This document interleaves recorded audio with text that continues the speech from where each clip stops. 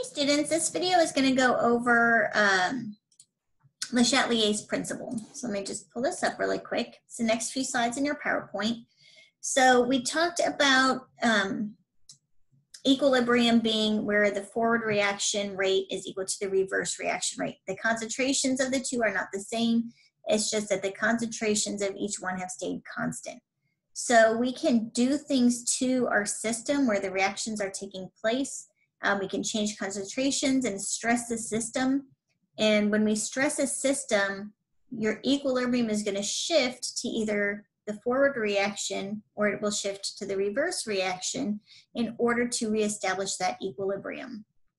So when it shifts to the right, that means it's shifting towards the forward reaction, reactants to products, in order to make more product. If the reaction shifts to the left, that means the reverse reaction is being favored and we're trying to make more reactants. Now we do talk about this equilibrium constant, and this will be talked about more next week also, but the equilibrium constant, just very generic, is the concentration of your products over the concentration of your reactants. So it's always products over reactants. So when the forward reaction rate is favored, that means you have more products, and so your K value will be large because the concentration of the product is greater than the concentration of the reactants. If the reverse reaction is favored, the concentration of the products is low and the concentration of the reactants is high, so your K value would be small. So there's different things that we can do to stress your system, stress the reaction. So the first thing is concentrations. And so this picture over here on the right does a good job, I think, of showing what we're doing with the concentration here. So when we're at equilibrium, the concentrations of each stay equal. So you can see that the concentration stays constant. I don't like to use the word equal. The reactants is on the same level as the products. The concentrations of both are constant. They are not going to change. So when you add more of something, if you add more reactants, you can see that on this little teeter-totter here, the reactant side has gone down because we've added more of it. So now it becomes heavier, it has more concentration to it. So in order to reestablish equilibrium, if you add more of something, it's going to shift to the opposite side so that we can get more product and even out our teeter-totter again. If we add more products though, and this side goes down because this side has gotten heavier, in order to reestablish equilibrium, it's going to again shift to the opposite side so that we can make more reactant and even out our teeter-totter. So adding something is always going to shift the equilibrium to the opposite side in order to reestablish equilibrium. This is just our example here where we have carbon monoxide and hydrogen gas. And in this reaction, you can see that if we increase this, if we increase the carbon monoxide, anytime you increase something, remember what we just discussed, it's going to shift to the opposite side. The reaction is going to shift to favor the forward reaction. So that means that the CH3OH concentration is going to increase because we're making more products now. In order to make more product, the concentration of the H2 had to decrease so that we can make more product. Now, the reaction is going to reach equilibrium again, in which the concentrations of both things are not changing. So that's why K is going to be staying constant, because we're going to reestablish that equilibrium where the concentrations of the product is staying constant, the concentration of the reactants is staying constant in that same ratio. When we remove something, when we either take some of the reactant away, or if we take some of the product away, the equilibrium is going to shift in that direction because we've taken some of it away and the system wants to make more of that thing that we took away. So if we remove a reactant, it's going to shift to the left, shift towards the reactant side in order to make more of that reactant. If you take away some of the product, the reaction is going to shift to the right, the forward reaction, so that we can make more product. And a good example of that is hemoglobin. So I know in the gas laws unit, we talked about atmospheric pressure and the difference of the atmospheric pressure at sea level versus when you're up in the mountains in Colorado, for example.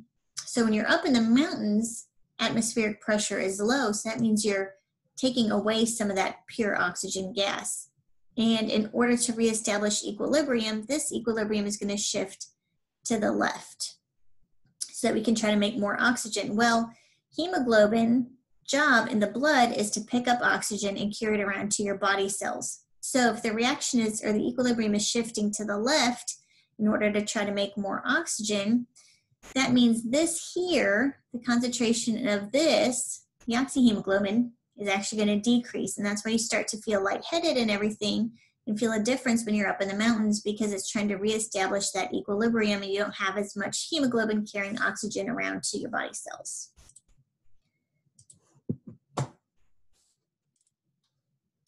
So let's take a look at some examples here. We've got example 1, and these are all in your packet, A plus B yielding C and D. It's always going to be the same way we've always written reactions, where the reactants are on the left, the products are on the right. So if we add A or B, it means we're adding a reactant, so the equilibrium is going to shift in the opposite direction, so to the right, in order to make more C and D. If we remove A and B, if we remove a reactant, it's going to shift in the direction where we removed something, so the reverse reaction would be favored. We're going to shift equilibrium to the left in order to make more A and B. If we add C and D, again, anytime you add something, it shifts, equilibrium shifts to the opposite side to reestablish equilibrium, so this way would shift to the left. If you remove C or D, it's going to shift to the right in order to make more of the thing that you took away. Example 2 uses an actual chemical reaction. So if we add carbon monoxide is on the product side. If you add a product, it's going to shift in the opposite direction towards the reactant side, which is on the left side. So it's going to shift to the left. If we add carbon, carbon's a reactant. In order to reestablish equilibrium, it's going to shift in the opposite direction. So it would shift to the product side, to the right side. If we add AS406, again, that's a reactant. If you add a reactant, it's going to shift to the right side, to the product side, in order to make more of that. If you remove something, in this case, we're removing AS4. AS4 is a product. So in order to reestablish that equilibrium, it's going to shift to the right. This is a good video for y'all to watch just to see how concentration affects equilibrium and how it's going to shift. The equilibrium is going to shift in order to reestablish the equilibrium. So if you have a chance, watch this on your own time. Changes in temperature. Now this is the only stressor that we can do that's actually going to affect your K value. When you're looking at changes in temperature and how it's going to shift the equilibrium, I really do recommend writing the heat into your chemical reaction so that way you can see if it's a reactant or if it's a product.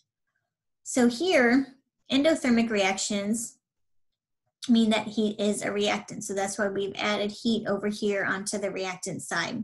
That means your delta H is positive. So you want to make sure you're reviewing kind of that information from the thermodynamics unit. So we treat heat just like it is another reactant or another product, depending on if it's an endothermic or exothermic reaction. So in this case, it's a reactant. So if you increase that, if it's basically saying you're increasing a reactant, the equilibrium is going to shift, see, in the opposite direction to reestablish equilibrium. So that means the concentration of the CS2 is going to increase and the concentration of the C and the S are going to decrease. So in endothermic reactions, remember that K is equal to the products over the reactants. So in this case, CS2 is increasing. So your product's concentration is increasing. The concentration of your reactants is decreasing, so K is going to get larger. With a decrease in temperature, so again, heat's over here. So decrease means you're removing it, so it's going to shift in that direction in order to make more of it. So now the concentrations of our carbon has increased, the concentration of our sulfur has increased, and the concentration of our CS2 has decreased. So when we're looking at the value of K, which is the concentration of the products over the concentration of the reactants, our products concentration has gone down and our reactants concentration has increased, so K is going to get smaller. With exothermic reactions, it's just going to be a little bit opposite, because now heat is a product. It's on the product side, so that's when we have a negative delta H, indicating that heat is being released. So when we have an increase in temperature, anytime you add something to it, it shifts to the opposite side in order to reestablish equilibrium. So in this case, the water goes down, the oxygen increases, and the hydrogen increases. So K in this case, where we have products again over reactants, in this case, our product concentration goes down, our reactant concentration increases, so our K value is going to decrease because we have more on the denominator now. Opposite true though, if we have removing heat, if we remove heat and we take some of that away in order to reestablish equilibrium, our reaction is going to shift to the right, which means we make more water. We have less oxygen and less hydrogen, of course, because we had to make the water. So when we look at K, the concentration of our products over the concentration of our reactants, the concentration of the products has increased, the concentration of the reactants has decreased, so K is going to increase as well because the numerator has gotten larger. Another video here showing the effect of temperature change on equilibrium, so I recommend you guys watching this on your own time. So let's take a look at this here. So remember I said it's probably a good idea to write your heat into your reaction. So when you see example 3, delta H is positive. Positive delta H means that it's an endothermic reaction, so it's going to go on the reactant side. So write your heat in on the reactant side. So then if we add heat, we're adding a reactant, it's going to shift to the right in order to reestablish equilibrium. If we lower the temperature, if we take some of that heat away, it's going to shift in that direction to make more heat, so it's going to shift to the left. Example 4, delta H is negative. So since delta H is negative, that means heat is a product because this is an exothermic reaction, so we put heat on the product side. So if we increase the temperature, that means we're adding a product, so it's going to shift to the left side. It's going to shift to the reactant side. If you remove heat, it's going to want to shift in that direction to reestablish that equilibrium, so it would shift to the right. Sorry, I showed the answer for number 5 already. But number 5, heat is already written into your reaction. Heat's a reactant, so if we decrease the temperature, the reaction is going to shift to the left in order to reestablish equilibrium. Next is going to be changing in pressure. So pressure changes are only going to affect the gaseous substances. So it doesn't matter about how much solids you have, how much liquids you have, it just matters how much gas reactants and gas products you have in your reaction. So with pressure, it's not always going to be a foolproof shifting to the left or shifting to the right answer like we saw with the endothermic, exothermic, adding and removing reactants or products. In this case, we're looking at the number of gas particles. So if you increase the pressure in order to relieve that stress, increasing the pressure means it's going to shift to whichever side has fewer gas particles. If you decrease the pressure in order to reestablish that equilibrium, it's going to shift to the side that has more gas. So you really have to take a look at your gas particles, how much you have, to see which side it's going to shift to. So if we look at this, one thing that we have to keep in mind though is your gas laws. So an increase in container volume. So if you increase the volume, what happens to your pressure? The pressure goes down. If the pressure goes down, it's going to shift to whichever side has more gas in order to reestablish that stress about the pressure. So which side has more gas here? Well, you only have one gas substance, that's your chlorine. So it's going to shift to the left side. If you decrease the container volume, so again, this time we've got a decrease in the container volume, which means the pressure is going to go up because it's an inverse relationship. If we're increasing the pressure, it's going to shift to the side that has less gas. So the side that has less gas is the side that has no gas in this case, which is the right side. So this one would shift to the right. Adding argon gas, anytime you have an inert gas, it doesn't affect the partial pressure of the gases that are already present in the system. So adding argon gas doesn't change the pressure of the chlorine gas at all, so it would have no effect. So inert gases, remember, are your noble gases.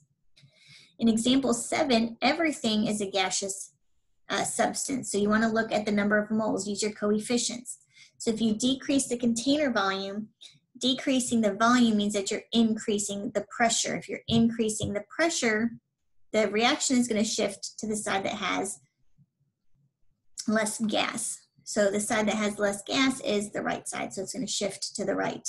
Adding helium, helium is an inert gas, so it's not going to affect the equilibrium. Example 8, everything is a gas. And the thing to make note of in number 8 here is that you have 4 moles of gas on your reactant side. You have 4 moles of gas on the product side. So since the amount of gas is the same, doing anything to the volume of the container or the pressure of the container is not going to affect the equilibrium because you have the same amount of gas on both sides. Catalysts, we talked about catalysts in the last unit in kinetics. A catalyst is added to lower your activation energy to get the reaction to happen quicker. It doesn't actually affect equilibrium because you'll see here when you looked at the product side, you end up at the same place if you use a catalyst or you don't use a catalyst. So using a catalyst doesn't affect anything. In example 9, we're going to go over everything, kind of mix everything together, make sure we understand. So here, if the temperature is increased, look at your delta H. Figure out which side your heat should go on. So delta H is negative, which means heat is a product. So if we're increasing the temperature, it's going to shift to the opposite side to relieve that stress, so it's going to shift to the left. If you add helium gas, helium is a noble gas, it's an inert gas, so it's not going to change the equilibrium, so no change here. Water vapor is added, water vapor is a reactant. So if you add a reactant, it's going to shift to the opposite side in order to relieve that stress, so it's going to shift to the right. Gaseous carbon dioxide is removed, carbon dioxide is a product. If you remove something, it shifts in that direction in order to make more of that, so it's going to shift to the right. Catalyst is added, catalysts do not affect equilibrium, so no change here. Example 10, oxygen is added, oxygen is a product, so when you add some oxygen, it's going to shift to the opposite side anytime you add something, so it'll shift to the left. Volume is decreased.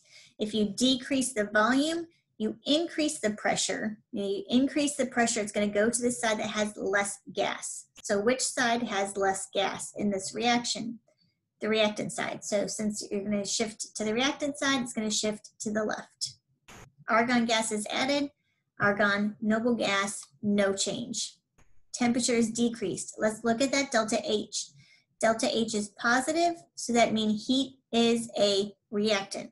So if you decrease the temperature, it's going to shift in that direction. So it's going to shift to the reactant side. It's going to shift left. Sulfur dioxide is removed. Sulfur dioxide is on the product side. It's on the right side. So if you take some of that away, it's going to shift in that direction to reestablish. So shift to the right. In this case, this example is looking at oxygen concentration and the effect on K. So in order to determine what's going to happen with the concentration of a substance in the reaction or to the value of K, you have to first figure out which way it's going to shift so you can answer the question. So if you add NO2, NO2 is a reactant. So if you add some of that, it's going to shift to the right. If you shift to the right, what's going to happen to that O2 concentration? Well, shifting to the product side means you're going to end up making more oxygen. And any change in concentration, removing something, adding something, does not affect the value of K. N2 is removed, N2 is a product. If you remove something, it shifts in that same direction. So it's going to shift to the right. We're going to increase O2. So our value of O2 is going to increase as well. Again, changing concentration does not change the value of K. The volume is halved. So if you halve the volume, what happens to the pressure? The pressure increases. If the pressure increases, it's going to shift to the side that has less gas. Which side in this reaction has less gas? The reactant side. So it's going to shift to the left, which means the concentration of the O2 is going to decrease. And changes in pressure, changes in volume are not going to affect our value of K. Helium is added. Helium is an inert gas, so it's not going to have any change in anything. The temperature is increased. So it does say that this is an exothermic reaction. If it's an exothermic reaction, where does that mean heat is going? Heat is a product. So if heat's a product and we increase the temperature, it's going to shift to the opposite side, so it's going to shift to the left, which means the concentration of the O2 is going to decrease. So now let's think about this value of K. If the reaction is shifting to the left, what do we have more of? The concentration of the products is actually going to decrease. The concentration of the reactants is going to increase. And since K is products over reactants and we're making more reactants, K is going to get smaller. A catalyst is added, no change whatsoever when you add a catalyst. So that's everything. You do have some practice on pages 3 and 4 in your packet about Le Chatelier's. So reach out to your teacher and let us know if you guys have any questions while you're working on this, and good luck.